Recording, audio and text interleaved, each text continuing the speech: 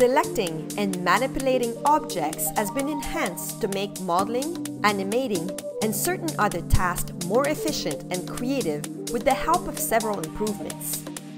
Improvements such as highlighted preview before the user make a loop selection in editable poly mode, which will work in vertex, edge, or polygon selecting mode.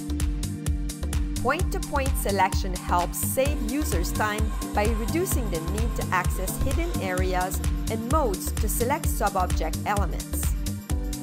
By pressing Shift on the keyboard, mouse click, and drag, users will be able to make a predictable selection quickly. While still holding the Shift key, users can continue to make additional selections on the mesh, something that was difficult to achieve in previous versions of the software. Point-to-point selection works on polygon, edge, or vertex mode.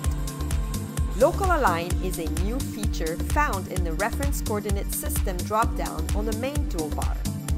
The regular local coordinate system can sometimes give undesired result, making certain rotation and scaling difficult to achieve. By pressing Alt and right-click, user can access the coordinate-based system and find the new local aligned to get predictable results. Only applicable to the Edit Poly modifier and Editable Poly, this new Access Align method allows artists to get a more predictable result when applying different transform to a sub-object selection.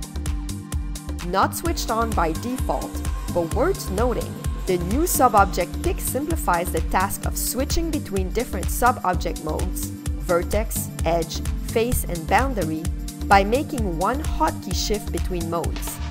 Users can assign a shortcut key to sub-object pick feature under the Customize User Interface menu, Editable Poly group. By doing so, users will be able to switch between different sub-object modes such as vertex, edge, face, and boundary while using the assigned hotkey. Working Pivot has also been enhanced and can now be accessed in the right-click quadrant menu without having to get to the hierarchy panel.